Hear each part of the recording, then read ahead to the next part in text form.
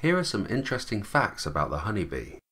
The honeybee is found throughout the world in almost every country. They have been around for more than 30 million years. There is approximately 20,000 different types of bee found in the world, 7 of which are recognized as species of honeybee. There are also another 34 subspecies of the honeybee. The honeybees build and live in hives. A hive is run by the female queen bee. There is only one queen per hive. The queen is the only sexually active female in the hive, and she can lay up to 2,500 eggs per day. A group of bees that live together in a hive are called a colony. A colony of bees can contain between 20,000 and 80,000 bees. Each colony has a unique odor so that each bee can recognize their home. Bees have an amazing sense of smell. In addition to the queen bee, there are another 2 types of bee that live in the hive. There are both workers and drones. Worker bees are females. They clean the hive, collect pollen and nectar to feed the colony, and take care of the offspring. The drones are male. Their only job is to mate with the queen. The queen's only job is to lay eggs.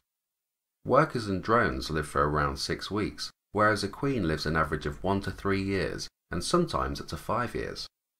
A bee's wings move 190 times a second. That's 11,400 times every minute. They can fly as fast as 15 miles per hour. Worker bees, who are all female, are the only bees that will sting. They only sting in self-defense, and they will die immediately after they sting. The bee's brain is oval in shape and is only about the size of a sesame seed, yet they have a remarkable capacity to learn and remember things, and they are able to make complex calculations with distance and travelling. They are also able to communicate with each other by using movement. They have 2 separate stomachs, one for food and one for nectar. They survive in the winter time by huddling together for warmth and eating honey they have stored up throughout the year. Worker bees spend large amounts of time collecting pollen. Not only is pollen a food source, but some pollen is dropped in flight, resulting in cross-pollination. As a result, 1/3 of all plants that we eat are pollinated by honeybees.